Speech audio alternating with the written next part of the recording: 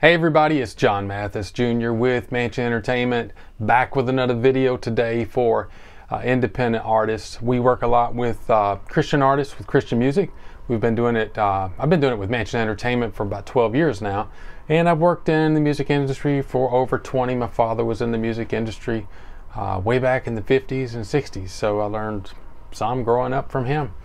But what I do is I like to take a moment and share from my experiences. It's not necessarily my opinion, it's just experiences that happen and take place in the music business. I like to share with artists who are developing, improving, taking next steps, building what they do. We all are building what we do. And this particular thing today, I've been telling artists this for years, and I can't believe I haven't done a video about it yet. It's like a big secret in music. It's one of those secrets nobody really wants to hear. It's like when you walk up to somebody and they look great and they're in shape, and you go, hey, how did you do that? And come to find out it's exercise and eating a certain way. I know, you expect a pill or something magical. But a lot of times in the careers of artists that we see that have become successful in our minds, you know, we want to know how they've achieved that. And there's really just a very simple rule, I call it, and it's the 3 to 5 year rule. Any artist I work with, especially if I'm starting out with a relationship and they're starting out trying to build what they do, I always tell them, you have to plan on 3 to 5 years. It's just a rule, and I don't know if I've ever seen anybody break that rule. It's just the nature of building something. It takes time, and there are 3 areas I want to mention to you today about the 3 to 5 year rule. I've seen artists do this, and about that 3rd, 4th, 5th year, things start to pop. They start to open up a little more. It's just the formula. The first part of that rule is your bookings. I've watched artists who've done this well. They've spent 3 to 5 years. They start out that first year getting whatever dates they can. The second year, they kind of cull off the ones that didn't work out so well. That's an old Southern term, culling something out. And I used to work with a dear friend of mine, and the way they managed their bookings, he actually kept a notebook, a 3-ring binder that he created his own form.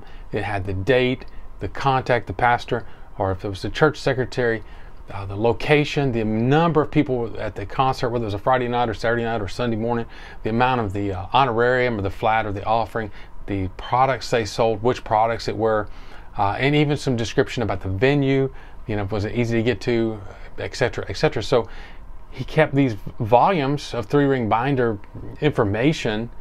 This was years ago. You can do this digitally if you wish. But what it did for him was, if he didn't rebook the date in the moment, it allowed him each year to begin to build a series of great dates during the year, great venues that they could go to, and that began to support them. And 3 to 5 years down the road, 6 years, 7 years, they had great years, great tour calendar, great scheduling that supported them very well. What's interesting is some of the artists I know that do this, they never necessarily have this great radio success or these other things that are kind of the flash in the show that we see, and that sometimes we all we want those platforms, we desire those. But number one for artists, and number one for the 3 to 5 year rule, is spending that time each year gathering, detailing, following, taking things out, putting things in, and building those dates, by 3 to 5 years. There's not any one stage, one event that's going to blow up, as the term is today, blow up your, what you do, or cause it to explode and just take off through the roof. It's anybody I've ever known has spent year after year doing the little things each day over and over again, like I'm talking about. And you got to give that 3 to 5 years. The second thing about the 3 to 5 year rule is you have to also spend 3 to 5 years with maintaining the musical identity of who you are. I've seen so many artists over the years that they pin all their hopes on one album, one EP, one recording, and come out the gate just, putting the farm on it. And then when it doesn't launch things like they expected, they'll switch up. They'll, the next time they record, they'll say, well, we're going to do a different style, or, you know, so they're kind of trying to chase a success they think is there with a certain style or market. But as an artist, you have to keep an identity, maintain an identity musically with what you started with, because it's just a building of followers process. And the way to do that is the music you do continually be consistent in who you are musically, with your music identity, with your music brand, you know, because the risk is what you start building with one album out or one recording, then you're starting over when you just basically start over with something that's a little different in a genre, a little different with identity. And it takes 3 to 5 years of building that music identity, even with radio or any other avenues you choose in that respect. I remember telling one artist, great songwriter in the group, and they were starting to go out to radio with some of their releases years ago. And I said, man, you're gonna feel like you're wasting songs. I mean, those are great songs. You know, in a perfect world, an ideal world, those things should climb charts and see some recognition and some progress. But the reality of things like radio and things like any other things, platforms that you're releasing music to, it's building relationships, building friendships, building familiarity with your music brand. And so out the gate, you know, you're going to feel, you know, just kind of throwing some things away, but you can't look at it as this one thing is the end all be all.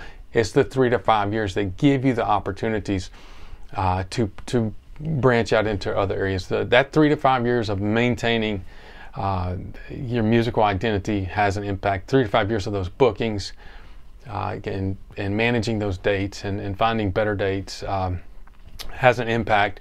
And the final thing is, the third thing is 3 to 5 years of being consistent on building your own platforms. You know, building your YouTube platform, building your social media platforms like Facebook, Instagram, whatever else you're on. Those are important as well, and even including building your streaming presence. If you've moved to in this day and time, it's kind of becoming more common to do more single releases digitally, and building that just as social media as far as your Spotify, Apple, Amazon profiles. But you know, so often we want that one viral thing, that one organic thing, that one video that just blows up and takes off. Those are very rare. They bring a flash for a moment, but it does not really do anything. There's no moving the needle or measuring if that really impacts your dates, if that really impacts you know, anything else. The value is to build a good solid base for 3 to 5 years of real followers who will engage, real databases of emails and contacts that will respond to offers of merchandise, or that will respond to knowing that you're going to be in concert in a certain area. Things like that. And it takes time to build those things. Those things don't come overnight. But those 3 areas, 3 to 5 years, spend 3 to 5 years doing those things, you will see some things start to happen. You know, I've been having that recently. I'll finish with this. I've been having that recently with a few artists that we've spent 3 to 5 years working with. And people are starting to come and say, hey, what's going on? How are you doing this? I take the time to say, hey, buddy, we started this 4 or 5 years ago. It takes that for some of these things to just begin to open up and occur. The 3 to 5 year rule for artists, independent artists, Christian artists, any artist, just about 3 to 5 years.